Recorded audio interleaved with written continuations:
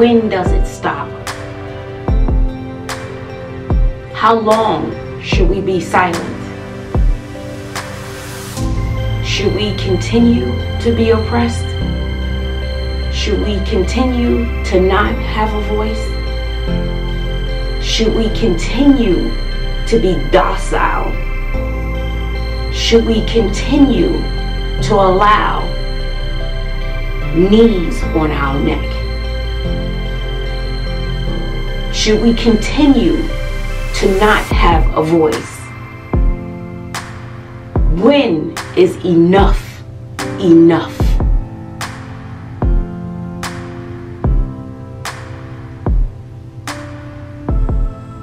I will be discussing something that really made me feel bad. I also want to give a public apology to my friend for encouraging her. And I want to apologize again. I know you said I didn't have to, but I want to apologize again. So long story short, someone posted something on my friend's Facebook, and I will post it right here. 7 funerals, a golden casket, and broadcast on every major network for a man who was a violent felon and career criminal. Soldiers die and the family gets a flag.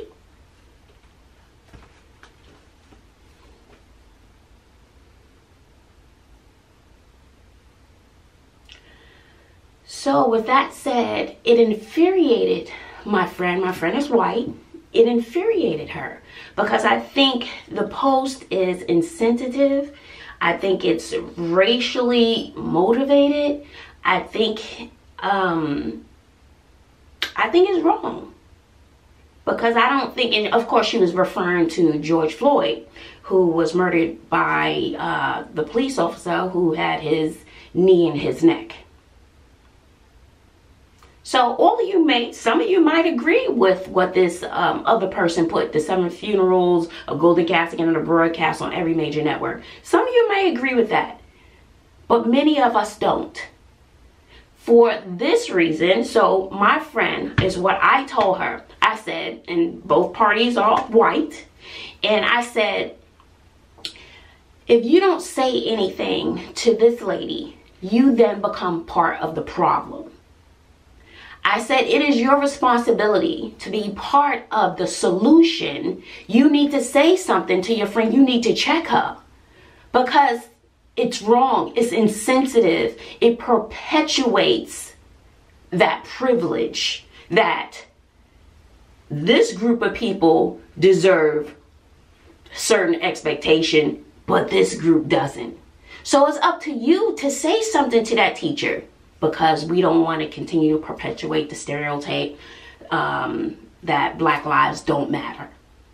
That's not, so it's up to you. She'll probably respect it more coming from and listen to you because it's coming from another white person.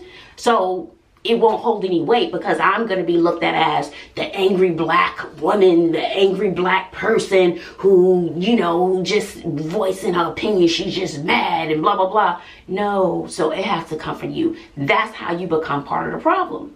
And I was like, if you don't say nothing, you just as bad as she is, okay? And this is how how it has to go. In order to start that movement for change, somebody has to say something. Because if you don't say anything, maybe she's unaware of what she's saying. Maybe she doesn't realize she's being insensitive, okay?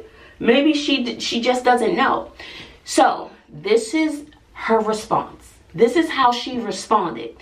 Follow me on this, okay? I need you to follow me very carefully.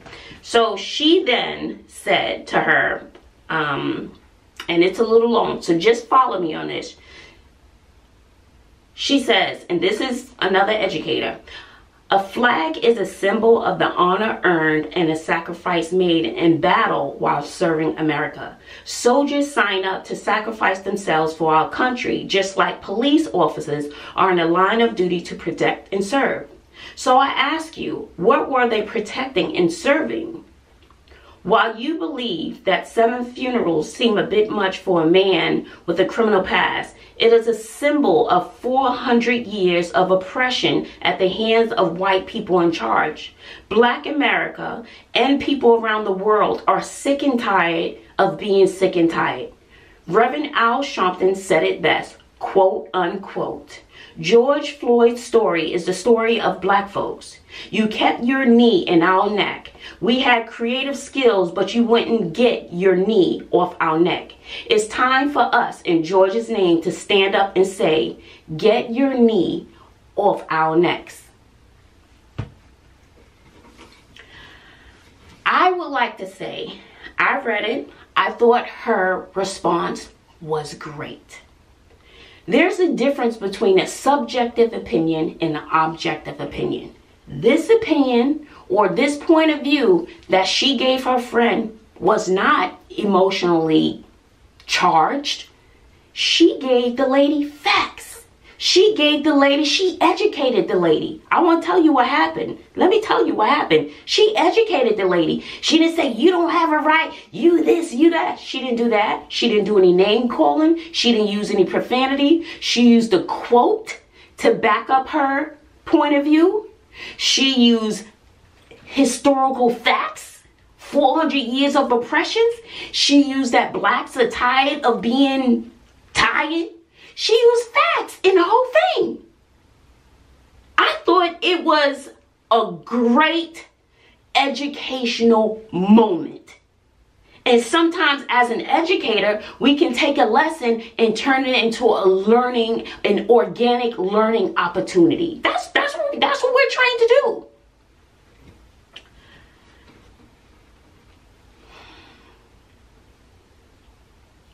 Less than 10 minutes after she posted that, as a reply, she didn't even post it as a post on her page, which I told her to do, because I was like, that's great. Now you should post it for all your privileged friends, okay, and colleagues, okay.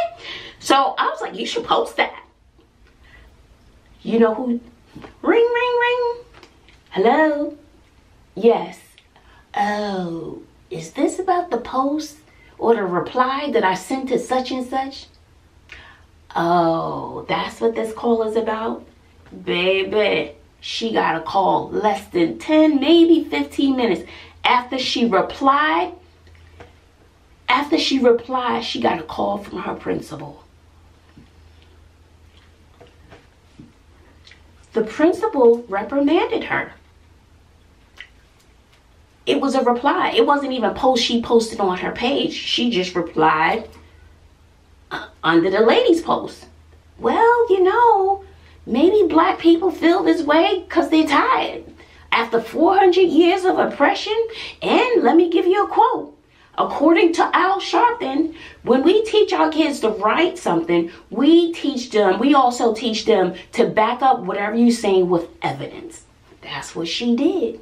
So, this is what her principal said in a nutshell. In a nutshell. And I did get permission to talk about these things, but I'm not going to give any names. She said, Miss such and such, you need to remain neutral during these politically and racially charged times. She also told me to be careful because I am friends on Facebook with former parents. So what you're telling her, Miss Principal, is that she should not have a voice, is that she should not have an opinion. Although she said these things, she's not on the clock. She didn't use the school's email. She didn't use the school's school. She wasn't at school. She said this on her own time. And what's even more flabbergasting is that she just gave the lady facts. It wasn't even like you know how you could get into somebody like, you such and such and such, you this. It wasn't even none of that. It was just educating this woman about why black people feel a certain way and why George had the 7 funerals. and why he got all his media coverage. She gave the lady facts. So what this principal is saying, that you need to be quiet. You do not need to voice your opinion. But that's what we're taught as educators. We're trained to teach our students to have a rich vocabulary, to think critically and deeper, to form their own opinions, to voice how they feel about a subject. We teach them how to debate. We teach them how to evaluate and analyze the pros and cons of a situation. We teach them to stand up for themselves. We teach them to be strong and powerful people. But on the other side, you're telling your teacher to be quiet. Why, Miss Principal? Because you're also part of the problem. And when someone is trying to, did you even take the time to read her response? Because it was her objective point of view. She served them with facts, not much of her opinion, by the way. She gave the lady education. So our job is only to educate the ones in the classroom, but not outside the classroom. We're supposed to be quiet. We're supposed to not voice our opinions. And I can say sometimes you could be extreme, and then you're concerned, will that bleed over into the classroom? But we are educators. That's what she did. She educated. She gave her objective opinion without the rage, without the anger. She just gave her facts. She educated her. Why is she being told to be quiet? Because she's still being a teacher? I say shame on you, Miss Principal. Shame on you. And this is how things won't change, because we have people like her telling her to be quiet. Don't say anything. Let the white privilege continue to say what they want, but you be quiet. Don't say nothing, because she has that right to say something. I don't want to get into the black and white debate. I really don't. But I'm curious, would that principal have said something if that teacher responded the same exact way if she was black? I'm just curious. Shame on you, Miss Principal. I can see if she was like, oh, I hate white people, I hate black people. I can see that. You probably want to address that. That's a bit extreme. I would agree with that. I also agree that if you feel strongly about blacks, you feel strongly about whites, but as an educator, can you be unbiased when you get in the classroom? Can you give that same education or the same lesson to that white person as you do the black person? Do you treat that white person the same as a black person and vice versa? You're unbiased. You can treat everybody the same in the classroom. Meaning there's no privilege. Meaning you're not going to think less of the black person. You're not going to think less. If it's a black teacher, you're not going to think less of the white student, whatever, vice versa. You can feel what you feel. You can believe whatever you want to believe. But I feel as though when you're in a classroom, you got to draw that dividing line. You have to be unbiased. You can't treat one student better than you treat the other because you have certain feelings about the other race. Whether you're black, you're white. Do not take it out on those babies. That's how I feel. And if you cannot control how you feel about black and white, you should not be an educator. Because most schools, they're kind of mixed here going on. You should be able to treat all races, all cultures, every religion the same. Your lesson may be differentiated, of course. But we're talking about, race here. That was what we talked about. So once again, I hope this wasn't too long. I wanted to apologize for my friend because I was like, no, you gotta say something to the teacher. And here she goes. She gets reprimanded for educating ignorance. You may not agree with everything I said in this video, and that's okay. Sometimes we have to agree to disagree, but we do not have to be disrespectful. My friend was not disrespectful. She just gave the lady the facts, gave her the information, and that's how she was treated by administration. Who knows? Maybe administration will say something about me. I think that it's sad. This is why we have the problem, because people are allowed to say what they want to say that's racially motivated, but no one checks them. It's okay. That privilege is like, oh no, she can say that because there's that white privilege.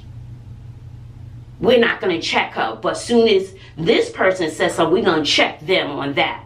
So what happened, the lady ran and told her principal, they're not even at the same school. They don't even work together anymore. So she ran, oh, this is what she said. I said this, that I can't believe that this person is a criminal and he had all these things. What a shame.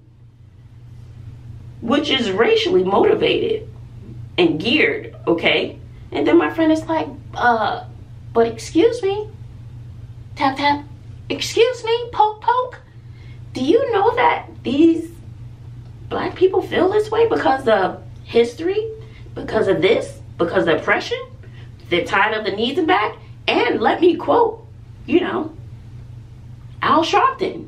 I'm giving you a quote. Nowhere did she give her real personal opinion. She gave her objective point of view. Objective. So I don't understand why she got in trouble. Why she's told to be silent. Right. Right. What is your point of view?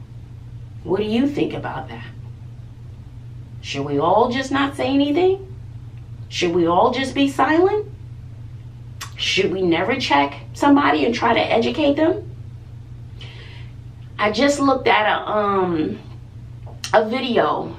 It was with Dave Chappelle. And he was on stage saying X, Y, and Z. And then there was a white lady, a white heckler, who was saying stuff. And he was like, but it was racially motivated. I wasn't at the show, but, he gave a recap. And Dave Chappelle is brilliant. He never cursed at her, never insulted her. He educated this woman on the black experience and why people feel this way. And then he started throwing names, name after name of people who had died and people who were killed. But here's the kicker, right? So after the show, the white lady wanted to talk to Dave Chappelle, but his manager was like, no, And Dave Chappelle was like, no, let it in. And the lady was like, I didn't know these things. And she's upset and she's crying. She said, I'm really sorry. I want to apologize. And he said, it's okay. It's okay. You got the lesson. Now you have the lesson. Now it's your responsibility to now check other white people or other people in general who are saying things, because they'd rather hear from you than rather hearing it from me. But you know what's ironic? This happened 4 years ago. 4 years ago. And we're still saying the same thing. It's their responsibility to check other people. You're in the break room. You're in the teacher's lounge. You hear something that's just racially motivated. You hear something in the classroom, a teacher not treating another student right because you think it's like kind of racially charged, whether it's black or white. A black teacher to a white student or of another race. You got to check them. On both sides, they need to be checked. Because it's not right. Because it's my responsibility, I'm sorry, to protect my students.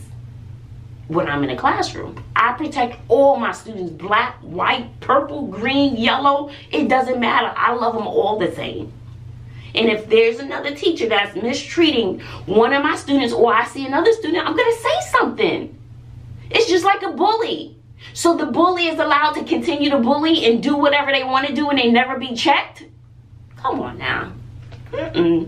So it doesn't matter what color you are.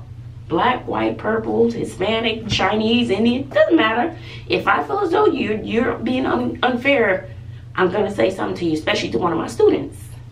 And so this teacher checked this lady, and the lady went and told. Did my friend run and say, well, this is what your teacher has said. Look at what she said, or whatever the lady is. Look at what she's putting on Facebook. What are you, in second grade? But I think what's more egregious than that, in my opinion, I'm giving my opinion, I think the principal, shame on you. Shame on you. Because my friend's response was actually very good. It was very neutral, and it came from an educational standpoint. I know I'm repeating myself, I'm just upset. And it came from an educational standpoint. I'm very upset, and I apologize. Once again, I apologize. I'm just saddened how it was handled by the administration. Did the administration even read what you wrote? Or she said, oh, someone who runs to the principal and tells something like that. You know what? I ain't even gonna get into that because I've experienced that myself. I experienced it. Who knows? I might get in trouble for that. Go ahead. Look, go ahead. Put me on the naughty list. But man, I'm just so sorry. I'm so sorry. I am so sorry. What are your thoughts? Y'all may not agree. Some of you may not agree. The trolls, come on out. Come on. I've survived worse. And I'll continue to survive. I mean, it is what it is. So leave your opinion on this issue in the comment section below. But overall, if you don't realize that you have said something, sometimes people don't realize what they're saying is insensitive. And if you don't realize it and no one ever says anything to you, how are you going to fix it? If I continue doing something wrong or teaching a lesson incorrectly or giving incorrect information to my students and no one says, pulls me to the side, hey Joy, you know, this is not how that works. You got to do X, Y, and Z before you do A, B, and C.